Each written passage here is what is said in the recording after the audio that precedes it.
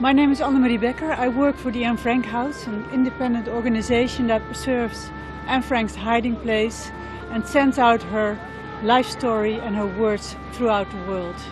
We're now standing in front of the actual museum, the front of Anne Frank's father's company, and behind it is the Secret Annex.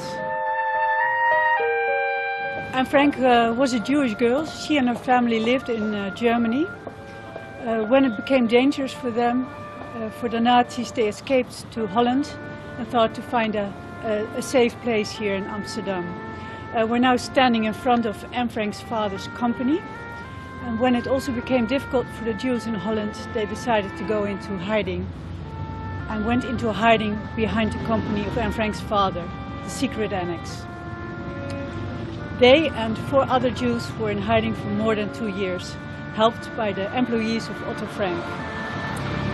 On August 4th, 1944, they were betrayed and arrested and sent to concentration camps. He came back to Amsterdam, then read his daughter's diary and had the diary published like Anne had wished for. And because of this publication of the diary that was recognized by so many people worldwide, we still have the hiding place.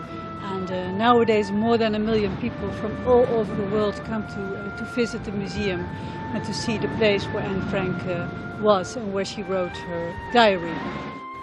Now we're standing in front of the Secret Annex, the place where Anne Frank was more than 2 years in hiding and where she wrote her diary.